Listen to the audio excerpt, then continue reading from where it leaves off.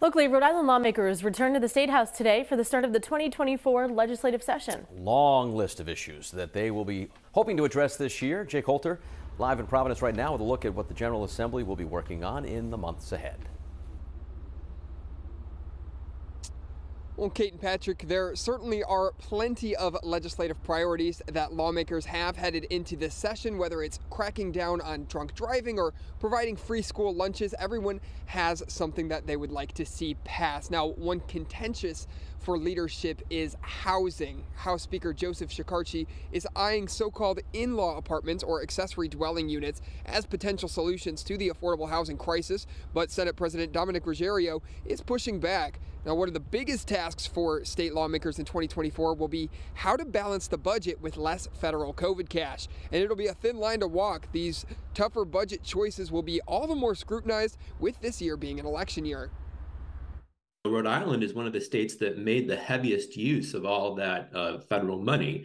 And so we've been really relying on it over the past few years. And now we're going to have to do without it.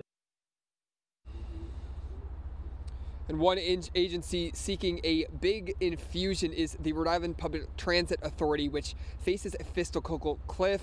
Coming up next half hour, we'll dive into some of the other priorities that lawmakers have. For now, live in Providence, Jake Holter, 12 News.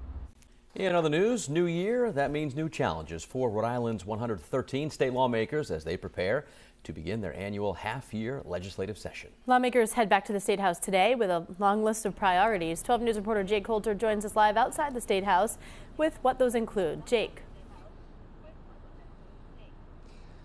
Well, Kate and Patrick, some of these items no doubt are going to be focused on making things more affordable for Rhode Islanders, especially with this year being an election year. No doubt that some lawmakers are going to want to focus on affordable housing. And also last year, the Senate passed a bill expanding free school lunch, but the House never took it up. Others will be focused on safety. Multiple bills being introduced this year would enhance the penalties for someone convicted of driving under the influence. And after multiple failed attempts, legislative leaders say 2024 might be the year they reform the Law Enforcement Officers' Bill of Rights. But since it is yet to be successful, political experts aren't quite sure what those reforms could look like. The police and the police unions have a lot of power on Smith Hill. And, they are going to assert that power and try to prevent the most far-reaching reform. And other Rhode Island leaders have their own priorities for 2024. Secretary of State Greg Amore says he's calling for same-day voter registration, and Attorney General Peter DeRona plans to push for additional limits on guns. We have a full breakdown of this session's legislative priorities on our website, WPRI.com. For now, live in Providence, Jake Holter, 12 News.